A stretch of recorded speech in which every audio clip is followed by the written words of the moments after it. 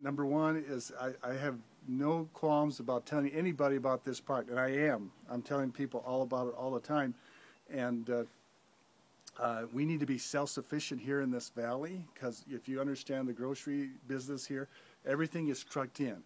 And I've been around Teamsters and other people like that, and if they want to strike and don't want to come to Las Vegas, they don't have to. And we're stuck. 3 days shelf supplies in the grocery store if they don't replenish the supplies. So you only have 3 days to get your food if they don't replenish. So we need to be self-sufficient, and I feel real strong about that.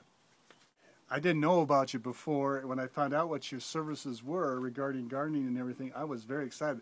So the only obstacle I had was information, some questions as far as logistics of the garden, but I was pretty well on track with you as soon as I found out of the thing. I think it was a great service, and it's unprecedented in this valley to have this kind of service. I found profuse growth of vegetables, totally organic, things I never thought I could grow here, corn, beets and spinach. I just didn't think we could grow this kind of stuff, and I'm just really amazed. My kids are eating more vegetables.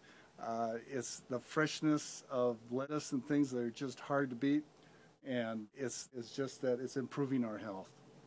I know we've had the coldest May on record this May, and I know my tomatoes are ready to burst as soon as it gets a little warmer.